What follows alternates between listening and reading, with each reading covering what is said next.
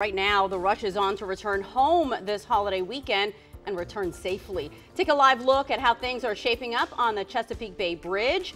Westbound traffic starting to fill up. Oh, we can see that backup as they approach the bridge. Folks coming home from the beaches, and they will have a long trip home. We've been telling you for days now. Authorities on both sides of the bridge are closing certain ramps in an effort to discourage all those travelers from getting off the highway and clogging up local roads.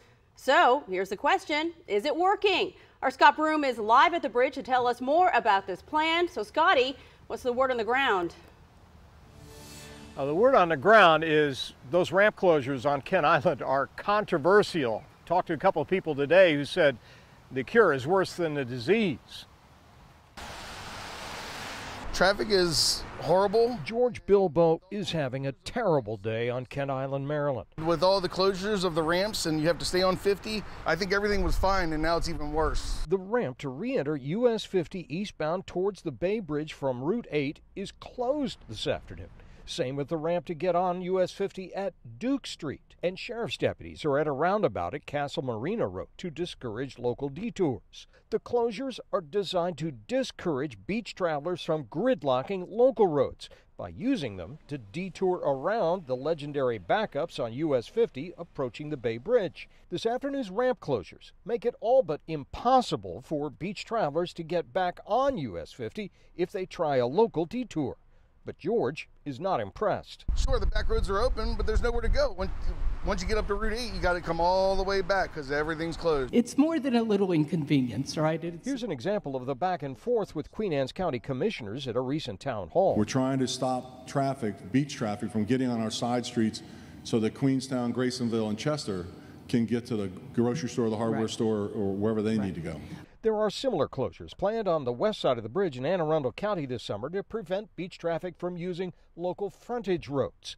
Queen Anne's County Commissioner Jim Moran is appealing for patience. It's not going to happen on one weekend where we're going to change these traffic patterns and everyone's going to go, okay, this is the new way, and we're going to be able to speed up and not be confused. All right, back live now with the Bay Bridge in the background at Sandy Point Park. I was just looking at Google Maps. So how's it working out? Well, on Kent Island, the local roads generally are flowing pretty well. So perhaps for local people, the ramp closures are working. But on US 50, the backup right now goes all the way back to Y Mills and Route 404. That's 15 miles. It's taking 1 hour to get from there to the Bay Bridge. So it is a tough day today getting back on the beach, and it doesn't help as you look at the Bay Bridge and see the wind blowing through my shirt out here at Sandy Point. There are wind warnings on the bridge, so big RVs and trailers are being excluded from the bridge right now. That's slowing some things down as well. It's tough to get back from the beach every Memorial Day.